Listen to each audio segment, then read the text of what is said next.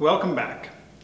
In this video, we're going to unpack some of Euclid's definitions and postulates from books 5 and book 6 that are related to ratio, proportion, and similarity. These are going to be the concepts that we need to have in place so that we can develop a firm understanding of how the sector works and begin using it quickly and efficiently to create line segments and other features of our designs that exist in whole number ratios to one another. So from book 5, we'll start with two definitions here. These are going to tell us about the concept of what it means for a geometric object to be a part of another, or a magnitude to be a part of another, and what it means for another magnitude to be a multiple of another. So a magnitude is a part of another magnitude, the less of the greater, when it measures the greater. And what Euclid means by one magnitude, this small one, the less to the greater, measuring another magnitude, is that you could set a divider, in the case of a line segment, and step this magnitude off some integer number of times in order to cover the greater magnitude.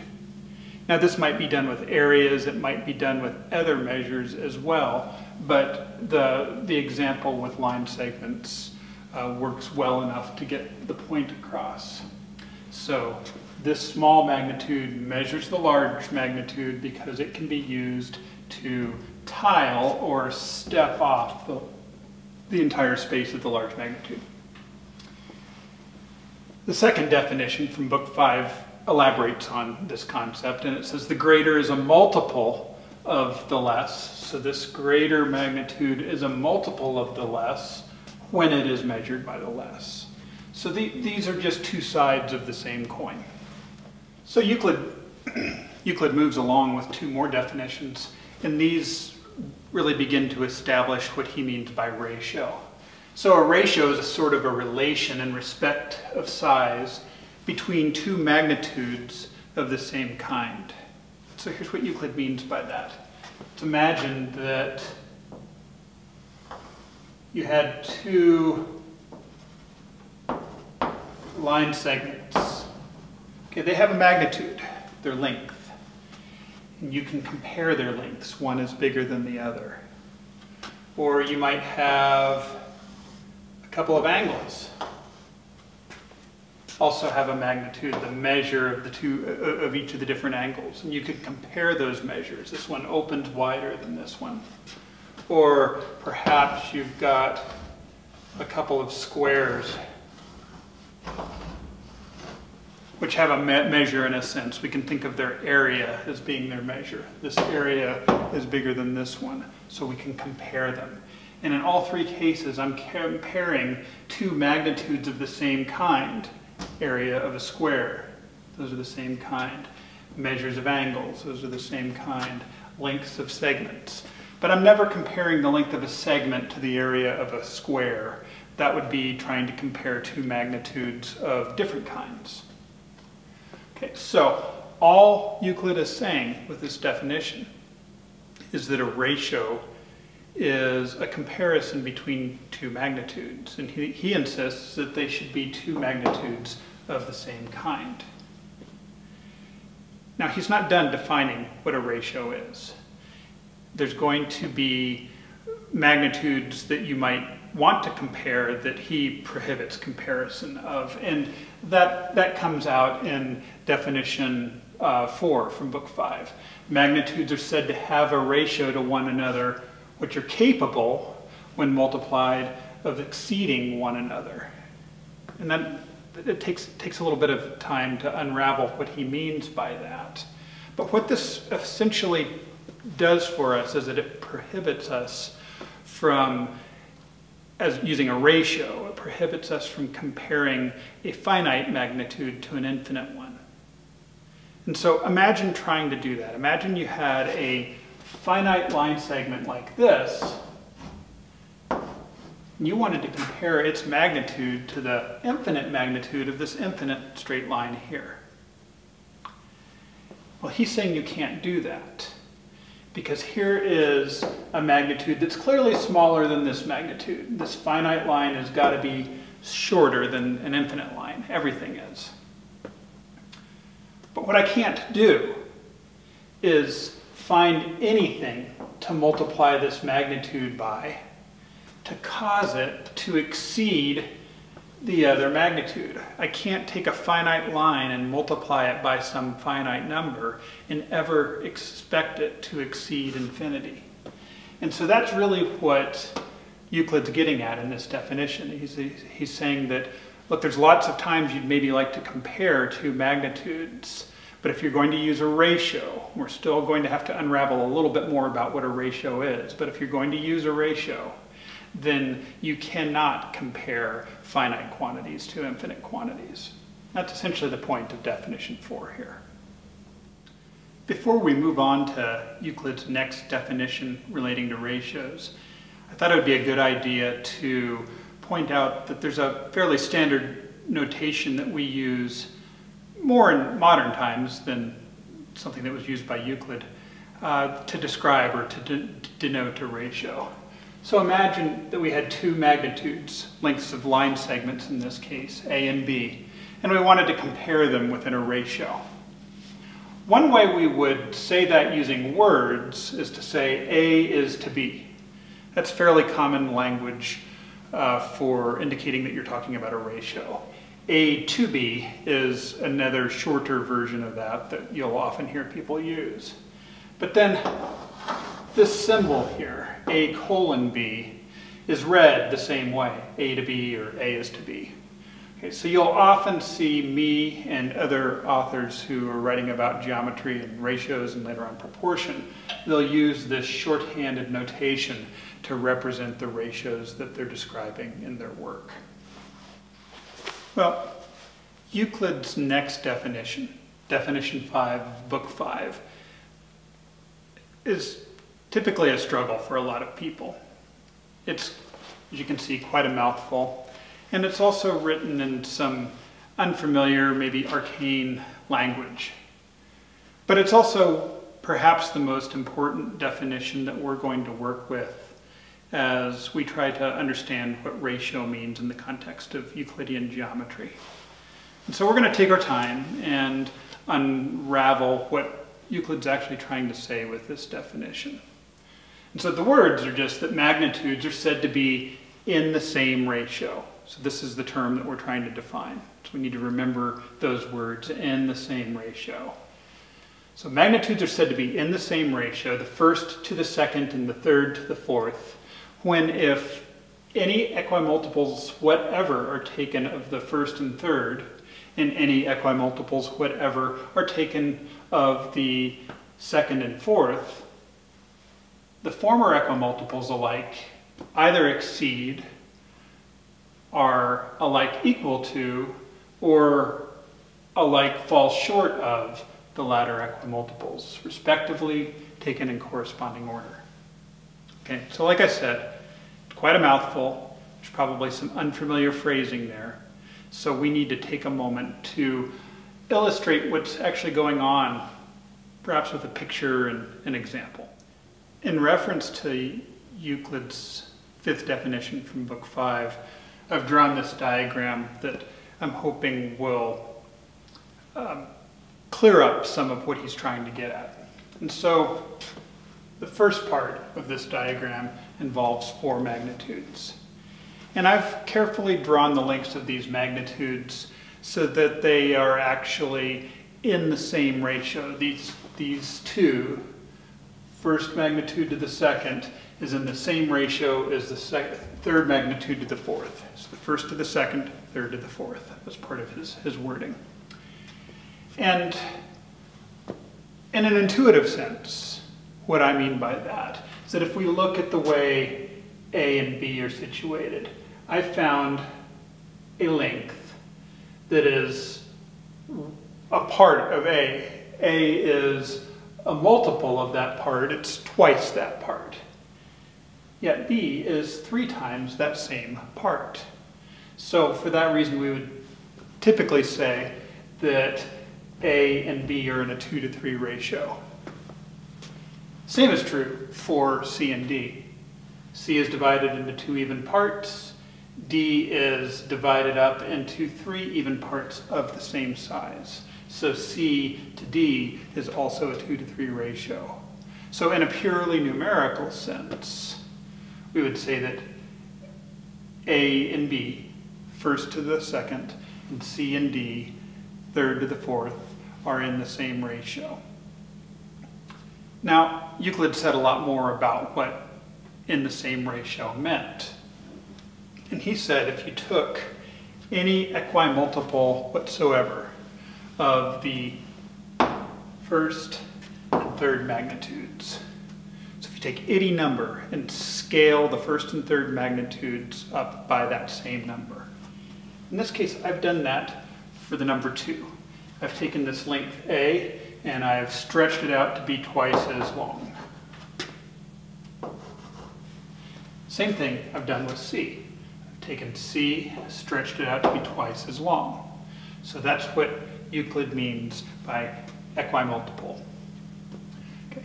And then any other equimultiple of the of the second and fourth magnitudes. In this case, I chose 1/2.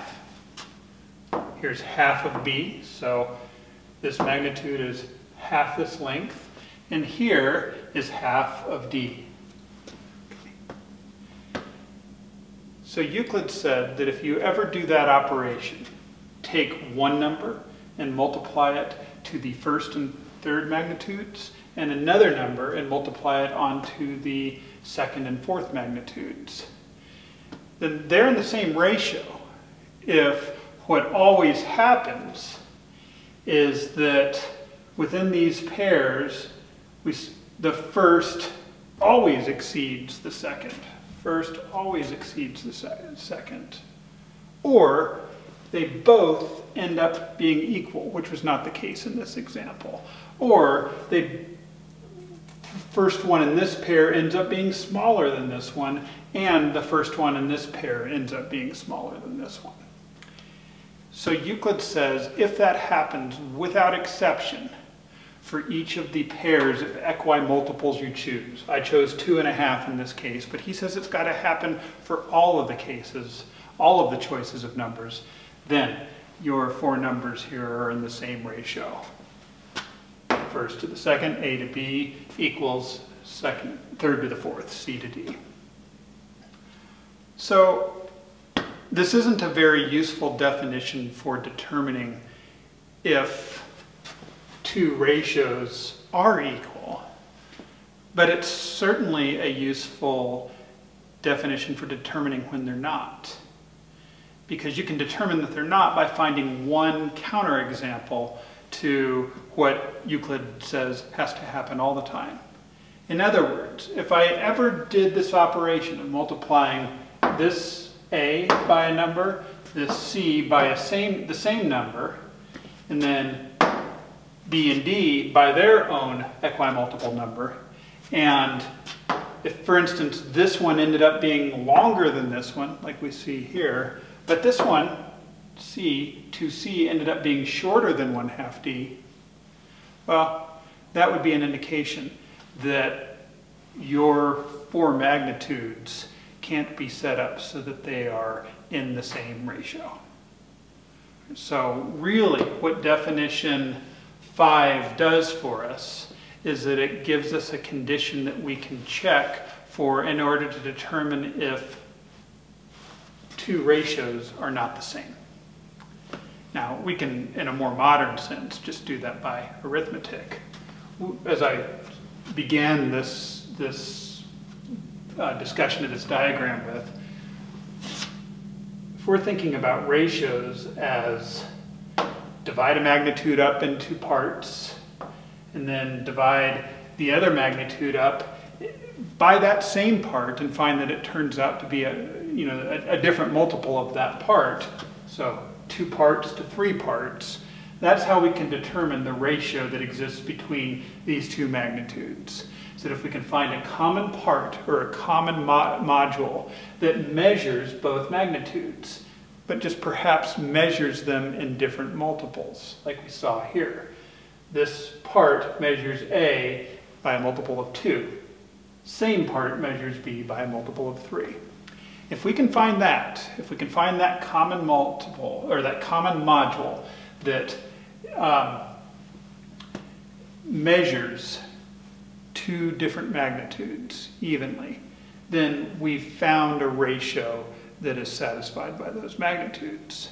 So then, if we turn around and look at two other magnitudes and find some other common module that measures those two magnitudes in precisely the same way. This one is divided up into two modules, so it's measured in a multiple of 2. This one is divided up into 3 modules, it's measured in a multiple of 3.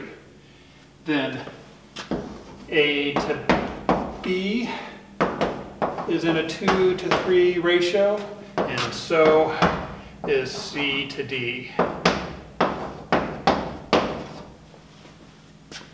right, and so in a more modern arithmetic sense, that's how we typically think of ratio. And I'm just saying that it's mostly consistent with what Euclid was presenting to us as ratio. He didn't really use numerical examples like these, but they were still lying beneath the concepts that he was presenting to us. So the upshot of that is that I think from a practical, design-oriented point of view, if you're working with ratios of two different magnitudes, and then you want to determine if those two magnitudes are in the same ratio as two other magnitudes, then get out your dividers and start trying to divide them up and see if they can be divided up in the same way. See if you can find a common module that measures your first two magnitudes in exactly the same way that perhaps a different common module measures your last two magnitudes, like we saw here in the 2 to 3 ratio. Okay, so that's about it for definition 5. One of the main reasons that definition 5 is so important in our study of ratio, proportion, and later on similarity is that it gives rise to what we mean by proportion. And that's the subject of the next definition. Well, Euclid's 6th definition of Book 5 just states, let magnitudes which are in the same ratio be proportional. So he's really just giving us another word to describe what he introduced in definition 5 of Book 5. So in other words, if we've got 4 magnitudes, A, B, C, and D, such that A to B is the same ratio as C to D, then we say that those magnitudes are proportional. Now, let's think about some situations where we've seen this. Back in the very first video in this series, the brief tutorial, the brief design tutorial, where I drew up a design of a small sitting stool. The front elevation view for that design fit into a bounding rectangle.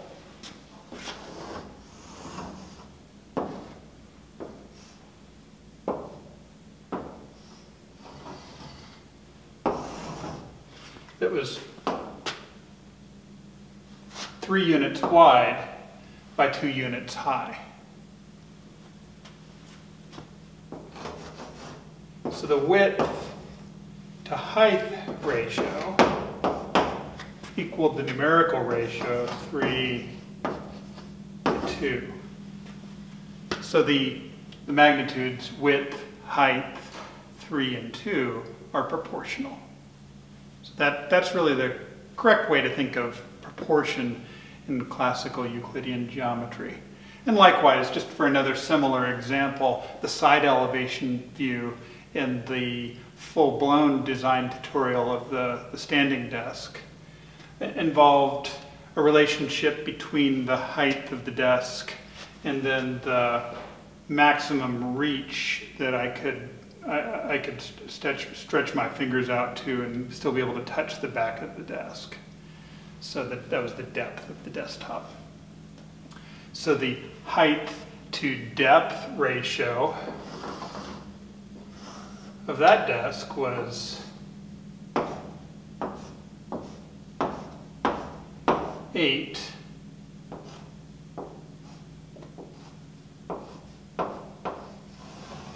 5. So height to depth ratio was equal to the numerical ratio of 8 to 5. So we would then say that the magnitudes height, depth, 8 and 5 were proportional. Okay, so after establishing definitions for both ratio and proportion, we should pause for just a moment to think about what their connection is and what their differences are. So a ratio is a comparison between two magnitudes. Specifically, it's a way of determining if you can find a common module, a part, that measures both of those magnitudes, but does so perhaps in different multiples. A proportion, on the other hand, is a comparison between two ratios among a set of magnitudes. So if you've got a set of magnitudes and you've found that there are two ratios, and if you found that there's a ratio that exists among them, then we say that they're proportional. So definitions 8 and 9 really just go and extend those ideas. Definition 8 of Book 5 tells us that a proportion in 3 terms is the least possible. And that really underscores the idea that a proportion is a comparison of two ratios. And if you're going to look for ratios among magnitudes, and you're trying to determine if two ratios are in fact the same, leading to a proportionality relationship, then you need at least 3 magnitudes to make those two proportions in a way that isn't just completely trivial. And that's what's going on here. These 3 magnitudes, these 3 links, I've drawn them so that they're proportional. A is a multiple of this module. It's twice that module. Where B is another multiple of that same module. It's 3 times it. So we would say that A to B is 2 to 3. But that same ratio exists between B and C. B can be divided up by, really, this module here twice. 1, 2. C can be divided up by that same module 3 times. So B to C is 2 to 3 as well. For that reason, we would say A, B, and C are proportional.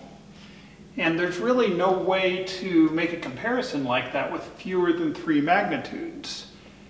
Otherwise, you're just looking at the ratio between, if we were trying to do it with 2 magnitudes, A and B, we would just be comparing the ratio A to B to the ratio A to B. And of course, they're the same. That's not a proportionality relationship at all. That's just saying the ratio is equal to itself. Well, definition 9 of Book 5 continues to explore this relationship between ratio and proportion even further. And it looks at an example like this one, where you've got 3 magnitudes that are proportional, that are in proportion.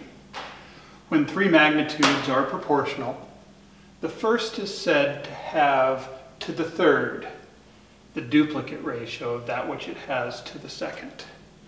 And so what this definition is telling us, it's giving us the name for a ratio that's going to exist between this magnitude and this magnitude if you happen to know that these 3 magnitudes are already proportional. So if I know that A is to B and that B is to C are in the same ratio, then Euclid's just telling us that there is another ratio that exists between the first magnitude and the third magnitude. And it's not the same 2 to 3 in this example that exists between a to b and b to c. It's actually going to be a squared to c squared. That's really what he means by duplicate ratio, is we're applying a ratio twice, and we really just do that by squaring the magnitudes in the ratio relationship. And we can kind of look at this picture and see that that seems to be the case. So since a to b is a 2 to 3 ratio, and so is b to c, we look at a to c, and a appears to be almost 4/9 of c. Thinking that 4/9 is a little less than a half, the length of a is a little less than 1/2 the length of c. And if we got out our dividers and worked that out, we'd find that that was in fact the case. So that's what Euclid means by duplicate ratio. Well, after working through the concept of duplicate ratio, when you have 3 magnitudes that are proportional, a natural question to ask is there such thing as triplicate ratio, or quadruplicate ratio, or quintuplicate ratio, if those are even words? And the answer is yes. And that's really the subject of definition 10 of book 5. Euclid is trying to generalize our definition of duplicate ratio. And so he says when 4 magnitudes are continuously proportional, so I'll try to illustrate what that means, the first is said to have to the fourth the triplicate ratio that it has to the second, and so on continuously, whatever the proportion. So here's what he means by that. If you were just to look at these 3 segments that I've drawn here, then that's a repeat of the figure that I used to illustrate the previous definition for duplicate ratio. Because A is to B, is a 2 to 3 ratio, and so is B to C, 2 to 3 ratio.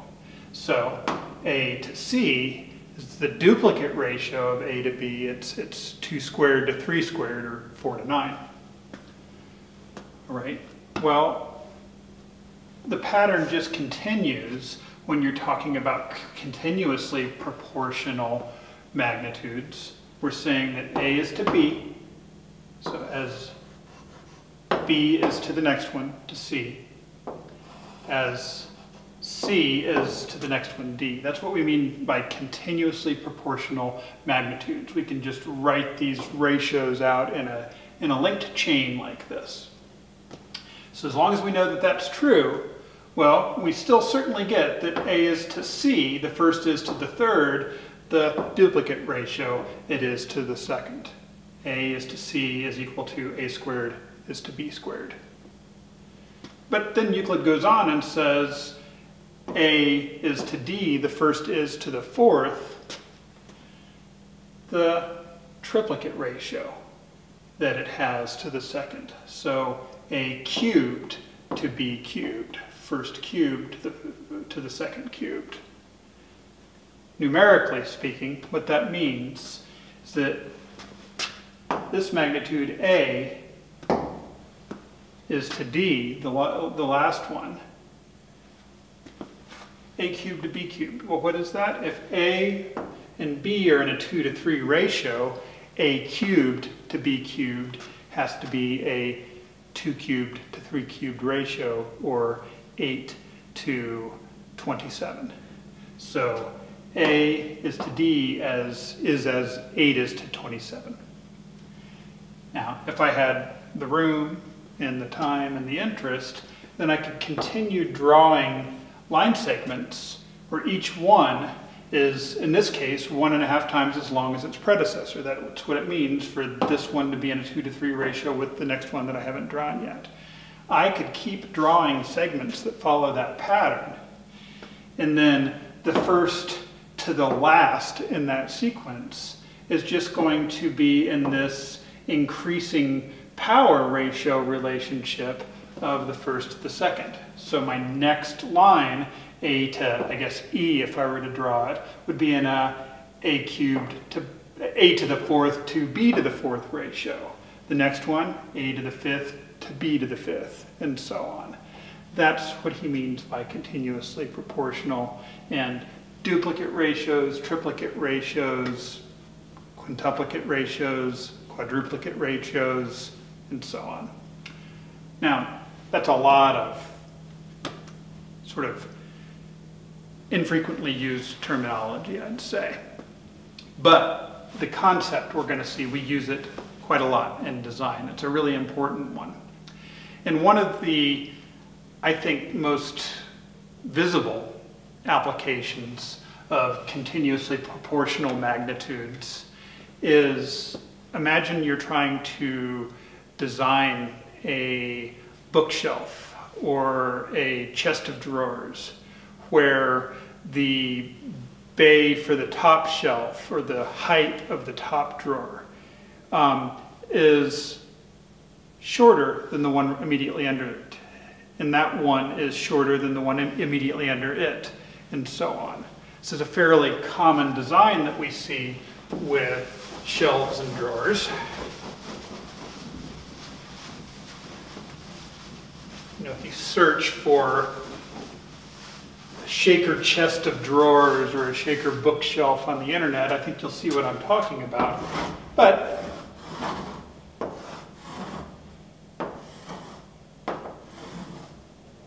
yeah, try to be a little bit more accurate with my picture.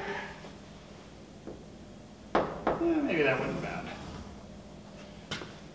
If this height of this shelf bay is to this height of the middle shelf bay, and the middle shelf bay exists in the same ratio to the height of the last shelf bay. So if this is A, B, C, if A is to B equals B is to C, and we'd say that these shelf heights or drawer heights, whatever they are continuously proportional. And that is a common design pattern that's used with shelves and chests of drawers. And we'll do that in some of our design workshops that are coming up. There are other techniques to accomplish this visual effect, or at least something that's very close to it, and we'll learn about those as well. But one of the most classical ones is this, where this to this and this to this are in the same ratio, or they're proportional. And so we'll want to be able to construct that relationship in some of our examples as we move on. So that's the last of the definitions from Book 5 that we're going to want to look at. But before we can really start unraveling the relationship between ratio, proportion, and similarity, we've still got to say something about similarity. And that's the subject of Book 6. So we're going to jump ahead to Book 6 without looking at any of the propositions of Book 5 and look at two definitions from Book 6. Book 6 of the Elements focuses on the subject of what it means for rectilineal figures to be similar. And similarity is strongly connected to the concept of ratio and proportion. So the first definition, definition 1 of Book 6, says that similar rectilineal figures are such as have their angles severally equal, and the sides about the equal angles are proportional. And to see what Euclid really means by this, it's maybe best to look at just a specific example. But remember, this definition applies to all rectilineal figures, not just triangles like we're seeing in this example. So it does pay to step back and remember that a rectilineal figure is any plane figure that's made up of joined lines and angles between them. And so these two, I've just done a freehand drawing, so it's not particularly precise, but I've labeled them in a way to try to indicate that they are similar triangles. And the reason for that is that if I look at the corresponding angles of these two triangles, so this angle and this angle, those are equal. Same is true with this angle and this angle. They're equal. And then finally, same is true with the third angle and the corresponding third angle. Those angles, in a corresponding sense, are all equal to each other in pairs. And then, the ratio between the corresponding sides, A to D, B to E, and C to F, those ratios are all the same.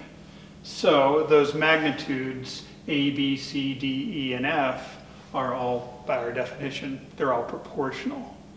That's what it means in Euclid's terms for these two rectilineal figures, these two triangles, to be similar.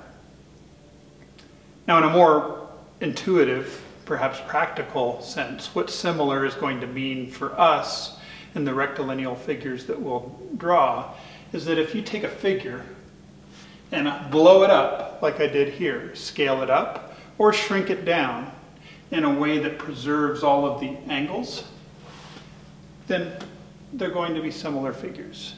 So that's all similarity really means, is the operation of scaling a figure up or shrinking it down without distorting it in any other way.